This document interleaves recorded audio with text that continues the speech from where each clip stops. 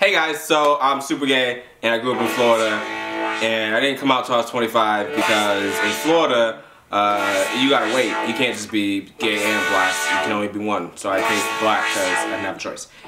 And so I remember in high school, like around 10th grade, everyone started like dating.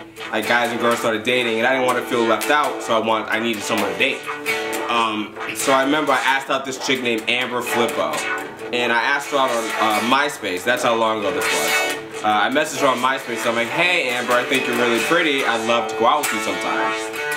Which in retrospect, she was pretty, but like not to me. She was just pretty, like aesthetically.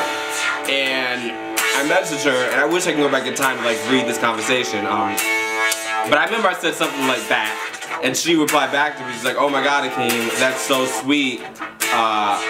I'd love to go out with you, but I just can't. I like my men to be more manly. And I just wish I could go back in time and be like, me too. I love a manly man. Like, what are we doing? We like the same things. But I think basically what she was saying is like, oh no, Akeem, you're gay, and I don't want to be the one that makes you find that out. Like, I'm not gonna deal with that.